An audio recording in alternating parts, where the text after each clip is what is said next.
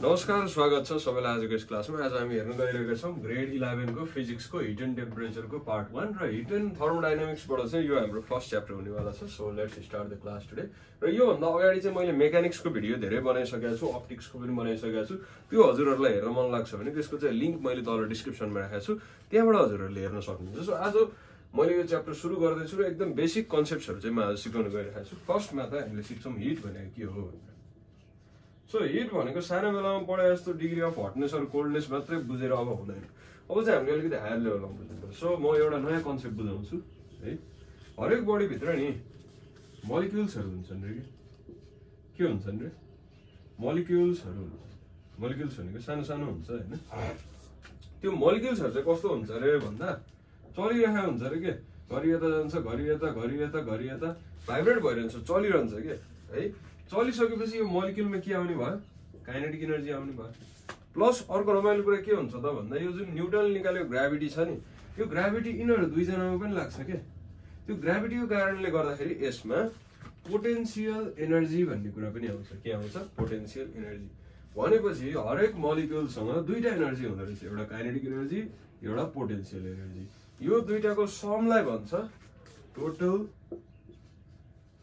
Internal energy. यो दुईटाको energy हो, energy. यो दुईटाको सम गर्यो भने चाहिँ त्यसलाई भन्छ टोटल इन्टरनल एनर्जी। जस्तै इमेजिन गरौँ यो एउटा बडी ए भयो रे, यो एउटा बडी बी भयो रे। सपोज यसको टोटल इन्टरनल एनर्जी छ 1000 जूल। सपोज यसको टोटल इन्टरनल एनर्जी छ 300 जूल। सो कसमा चाहिँ धेरै भयो त टोटल इन्टरनल एनर्जी? यसमा धेरै भयो, यसमा थोरै भयो है। अनि अर्को रमाइलो कुरा के पनि छ रे भने सपोज यसको टेम्परेचर हाई छ रे, यसको टेम्परेचर लो छ रे। अब त्यस्तो हुने बित्तिकै हिट कताबाट कता फ्लो हुन्छ? हिट यताबाट यता फ्लो हुन्छ। र हिट फ्लो हुनु भनेकै टोटल इन्टरनल एनर्जी नै फ्लो हुनु हो के। जता एनर्जी बढ्दा हुन्छ कम भएको ठाउँमा उसले चाहिँ एनर्जी दिन्छ के। त्यही फ्लोलाई नै हिट भन्छ। भनेपछि हिट भने त के रहेछ त भन्दा यो टोटल इन्टरनल एनर्जीको फ्लोको रहेछ। के रहेछ? हिट भनेको टोटल इन्टरनल एनर्जीको फ्लो। जस्तै मैले एउटा पहिला कन्सेप्ट दिएको थिएँ, टोटल इन्टरनल एनर्जी भनेको चाहिँ एउटा पोन्ड जस्तो हो भने हिट भनेको चाहिँ रिभर जस्तो हो के। टोटल इन्टरनल एनर्जी भनेको चाहिँ फिक्स भयो एउटा बडीको लागि। हिट भनेको चाहिँ त्यही जुन पानी छ नि फ्लो भयो भने चाहिँ त्यसलाई हिट भन्छ। त्यही टोटल इन्टरनल एनर्जी एउटा बडीबाट अर्को बडीमा फ्लो भयो भने त्यो फ्लो हुने प्रोसेसलाई चाहिँ हिट भनेर भन्छ। That is called hit. भनेपछि हिट भनेको हामी सबैजना क्लियर भयौँ, टोटल इन्टरनल एनर्जीको फ्लो। कताबाट कता फ्लो हुन्छ जहिले पनि hit? From the body at higher temperature to the body at lower temperature. यो हाम्रो हिटको डेफिनेसन भयो। मलाई आशा छ हजुरहरूले यो हिटको कन्सेप्ट बुझ्नुभयो। Let's move on to the next concept now.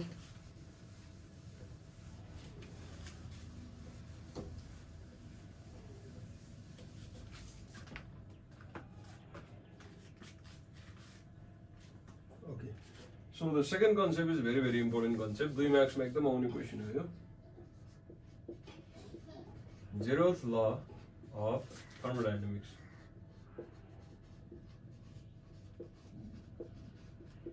Okay, यो law of thermodynamics के भन्छ पहिला हेरौँ। फर्स्टमा अब लेटेस्ट कन्सिडरहरु हजुरहरु आफै लेख्नुस्, म डायग्राम मात्र बनाउँछु। सपोज यहाँ एउटा सी भन्ने बडी छ है। अनि हामीसँग यहाँ चाहिँ एउटा ए भन्ने बडी छ, एउटा बी भन्ने बडी छ। र यो चाहिँ के गरेको छ त भन्दाखेरि नि यो ए र बी चाहिँ हामीले एकअर्कासँग मिल्न दिएको छैन रे के। यहाँ चाहिँ हामीले इन्सुलेट गरेको छ रे। के गरेको छ? ए र बी लाई हामीले एकअर्कासँग जोडिन दिएको छैन। सो ए बाट सी सँग पनि रिलेसन हुन्छ, सी बाट ए सँग पनि रिलेसन हुन्छ, बी बाट सी सँग पनि रिलेसन हुन्छ, सी बाट बी सँग पनि रिलेसन हुन्छ। बट ए र बी भित्र चाहिँ जोड्न पाएको छैन, त्यहाँ हामीले इन्सुलेट गरेका छौँ। जेरोथ लले यस्तो एउटा डायग्राम मागेको छ। अनि यो डायग्राममा उसले के भन्छ त भन्दाखेरि यदि ए र सी थर्मल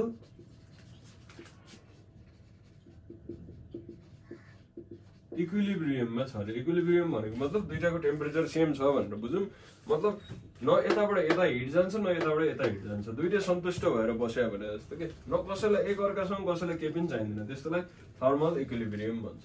अनि बी र सी पनि त्यसै गरी थर्मल इक्विलिब्रियममा छ रे। मतलब बी र सी मा पनि न सी बाट बी मा हिट फ्लो हुन्छ, न बी बाट सी मा हेड फ्लो हुन्छ, दुवैजना सन्तुष्ट भएर बसिरहेछ।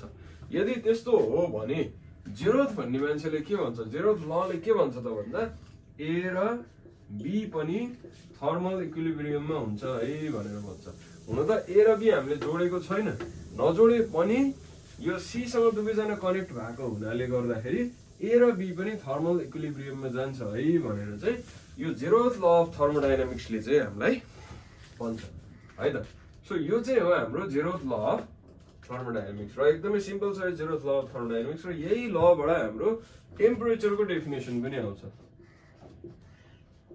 टेम्परेचरको डेफिनेसन हुन त 9-10 मा त हामीले के भनेर पढाएको थियौँ, डिग्री अफ हटनेस अर कोल्डनेस भनेर पढायो होला, बट टेम्परेचरको रियल डेफिनेसन चाहिँ अब म लेखाउँदैछु है त, जुन चाहिँ मलाई एकदमै मनपर्छ, जुन चाहिँ मैले 10 क्लासमा पढ्दा पनि बुझाएको थिएँ कि। सो इट इज डिफाइन्ड, यो चाहिँ म लेखाउनै चाहन्छु, डिफाइन्ड एज द, यो अलिकति गाह्रो छ बुझ्नलाई, property of a system that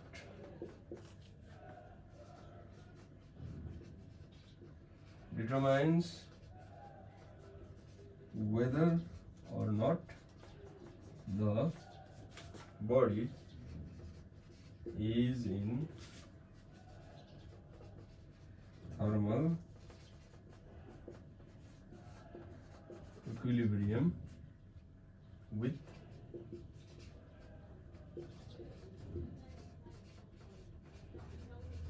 neighboring system. Okay. So next system, अर्को सिस्टम सँग चाहिँ हुन्छ कि हुँदैन भनेर हामीलाई यसले कुरा गर्छ है। सो टेम्परेचर भनेको चाहिँ वास्तवमा के हो त, म एकचोटि पढेर पनि सुनाउँछु। It is defined as the property of a system that determines whether or not the body is in thermal equilibrium with neighboring system. अब यही कुराबाट मैले डेफिनेसन एक्सट्र्याक्ट गराएको छु, कसरी हो त बुझौँ। सो टेम्परेचर भनेको चाहिँ हामीले के बुझ्छौँ भन्दा नर्मल भाषामा डिग्री सेल्सियस हो कि जस्तो लाग्छ क्या हामीलाई, बट त्यस्तो होइन रहेछ। वास्तवमा टेम्परेचर भनेको त कुनै पनि बडीमा हुने एउटा प्रपर्टी पो रहेछ। के रहेछ टेम्परेचर भनेको? प्रपर्टी रहेछ। त्यो प्रपर्टीले के डिटरमाइन गर्छ, यो अर्को बडीसँग थर्मल इक्विलिब्रियममा छ कि छैन भनेर पत्ता लगाउने काम गर्छ। त्यसलाई चाहिँ टेम्परेचर भनेर भन्छ है।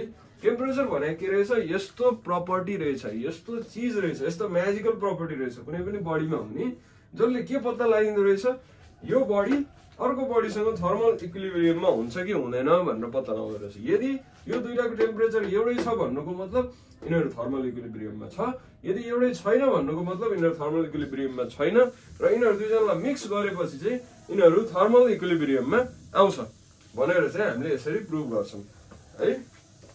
अब त्यसपछि let's move on to the next topic now. So that next topic will be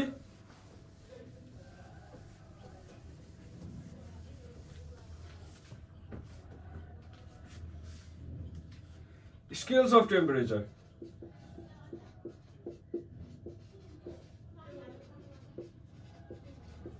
Scales of temperature. Okay. हामीले चिनेको भनेको तीनटा स्केल्स अफ टेम्परेचर छ। त्यो के हो त?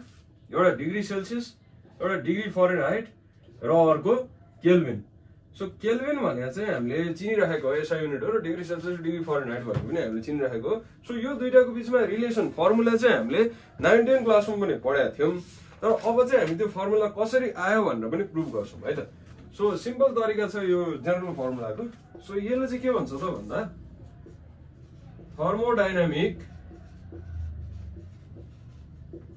Scale 1 minus lower fix point upon upper fix point minus lower fix point equal to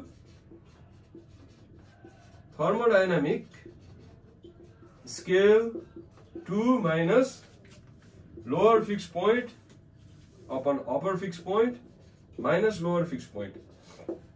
Okay, यो फर्मुलाले हामीलाई के भन्छ त भन्दाखेरि यो थर्मोडायनामिक स्केल एउटा हामीलाई चाहियो, जुन भए पनि हुन्छ, डिग्री सेल्सियस भए पनि हुन्छ, डिग्री फरेनहाइट भए पनि हुन्छ, डिग्री केल्भिन भए पनि हुन्छ, त्यसलाई माइनस गर्नु पर्यो लोअर फिक्स पोइन्टले।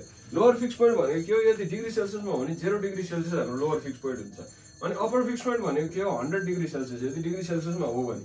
अनि एलपीएफ भनेको अघि नै भनिसक्यो 0 सो यसै गरी हामीले समयमा राख्यौं भने हाम्रो यो फर्मुला प्रुभ हुन्छ so let's see this now c minus lower fix point कति हो 0 हो अपन यो कति हो 100 हो माइनस यो कति हो 0 हो इक्वल टु डिग्री फरेनहाइटमा हाम्रो के हुन्छ त डिग्री फरेनहाइटमा हाम्रो हुन्छ f माइनस अब डिग्री फरेनहाइटमा 32 डिग्री फरेनहाइट हुन्छ लोअर फिक्स पोइन्ट अनि त्यसपछि अर्को हुन्छ 212 डिग्री फरेनहाइट हुन्छ lower upper fix point so 32 यो हामीले पहिला पढेको थियौं पानी यतिमा फ्रिज हुन्छ यतिमा बोइल हुन्छ भनेर अनि 212 माइनस 32 इक्वल टु केल्भिनमा कति हुन्छ केल्भिनको के माइनस अब हाम्रो के हुन्छ केल्भिनमा चाहिँ 273 र 373 हुन्छ मतलब 273 बाई 373 माइनस 273 हुन्छ